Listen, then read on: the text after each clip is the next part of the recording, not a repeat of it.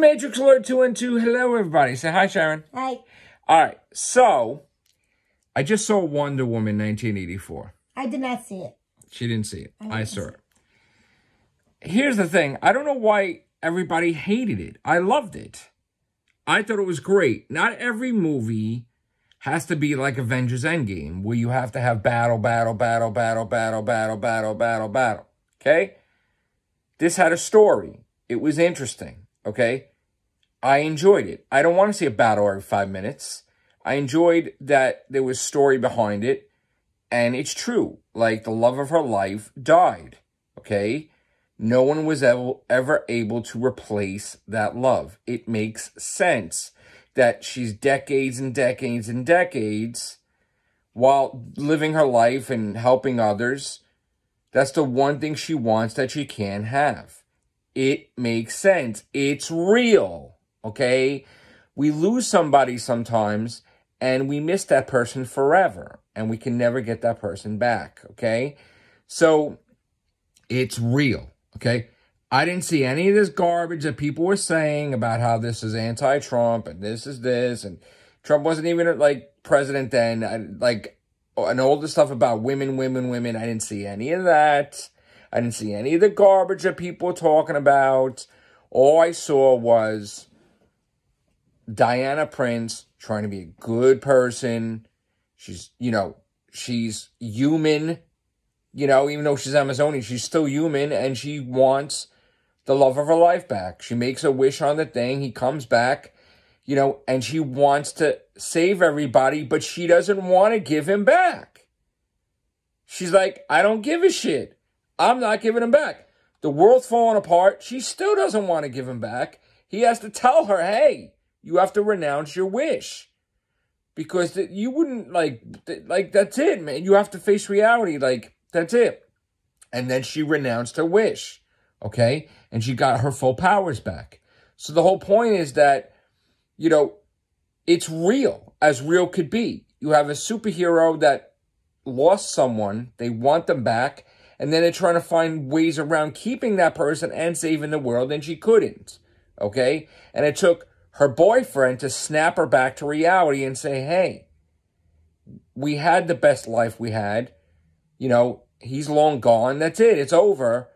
And just, you have to save the world. You have to reverse all of this. Okay? And that's it. Now, maybe the ending was kind of cheesy where okay, everybody has to take their wish back and the world is saved. And it's that's kind of unbelievable that every single person in the world would want to reverse their wish to save the world. There might be some selfish people out there. So the fact that every single human in existence reversed a wish, which I kind of don't think that's the case, because I think that, Cheetah still has her powers. But anyway, I don't believe that. But okay, that was a little cheesy. I get it. But overall, it was a heartwarming story. The bad guy, loved his child. Okay? Even though he was a dick, even though he was an asshole, he was trying to make the world better for his kid. They showed when he was growing up, his dad beat his mother, his dad beat him, he was made fun of, he had the crappiest clothes, and he sought to become rich, so he would never be that person again, being made fun of and everything, which this is reality, this is life, this happens. Okay, this is why I felt this was a great story, because this was not fake, this is real. That does happen to people where they that could happen where their dad or their mom beat them or whatever, and they don't have the finest things in life, and they're made fun of and they're bullied, and then they grow up and maybe they may be an asshole or maybe a half asshole. Okay, so ultimately he loves his child, even though he's a dick. And his kid loves him. He doesn't have to be the richest person in the world, just like an innocent kid would say to their dad. I love you, Dad. You don't have to be that. You're my dad. I got that. But I don't understand why people just didn't get that. Okay? It was a heartwarming story. It was filled with love. And we didn't need to see a superhero movie where everybody's beating the shit out of each other, and then the hero beats the shit out of the villain and they win. This was a thing where The guy realized he fucked up. He destroyed the world. His kid was about to die. He renounced his wish, which means that everything got reversed. So that's it. That's fine. I liked it. I loved it. Linda Carter appearing, that was great. That she was the legendary warrior Asteria or whatever, and that she still is alive on Earth and saving people here and there. You know, and she gave a wink, kudos that she's Wonder Woman. Okay, so like that's the whole thing. Like this was a wonderful one. Gal Gadot knocked it out of the park. Okay, Kristen Wiig was absolutely stunning and fantastic. You know, Chris Pine was awesome. Everything about this movie was great. It was very long, not gonna lie, but I see why it was long, because they wanted to spend time with the, you know, Trevor and Diana, you know, Steve Trevor and Diana relationship and him coming back in the 80s. And it was funny. I got it. I loved it. Not every movie is going to be like that. The next Wonder Woman movie might be a villain. She has to beat the shit out of whatever. I get it. I accept it. And you know what? Not for nothing, but what happened today? Okay? Obviously, everybody, and here's the thing. You can like it and you can not like it. Okay?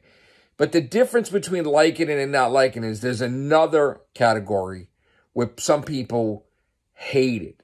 And not only do they hate it, but they try to spread hatred towards the franchise because they don't want to be forgiven. They don't want another Wonder Woman movie. They don't want to give it a goddamn fucking chance. And they just like, no more Wonder Woman. Shut the fuck up. Okay? Shut the fuck up. All right? We don't always get what we want. God knows Superman 3 and Superman 4 and Superman 4 trying to get rid of nuclear weapons. That shit was horrendous. But eventually, we got good Superman movies again. Okay? So, like, shut the fuck up. Because today, they announced that regardless whether you fucking like it or not, Warner Brothers announced that it was a complete fucking success. They're throwing fucking another $300 million towards the next Wonder Woman. Patty Jenkins returns. Gal Gadot returns. There you fucking go. Sealed, delivered, done. Okay? You don't need to fucking make 20 videos about how it didn't make it fucking, according to them, it's a fucking success. They're ready to go. Doesn't fucking matter. Doesn't matter what the fuck you say. So, you know what? Every movie has to be different. Hopefully the next movie, we get a little more action, okay. But I don't want to lose the story. I mean, I don't want it to be like fucking Punch Fest and doesn't make no fucking sense. So ultimately, I loved Wonder Woman 1984. And I don't give a fuck who doesn't agree with, you know, me or whatever. Because I like what the fuck I like. And that's it. And I don't cater to fucking groups. And I don't cater to fucking any group. Because I'm my own fucking group, the Real Whovians. And we're watching this, and we're going to be doing stuff on it. So there you go. Take care. Bye for now.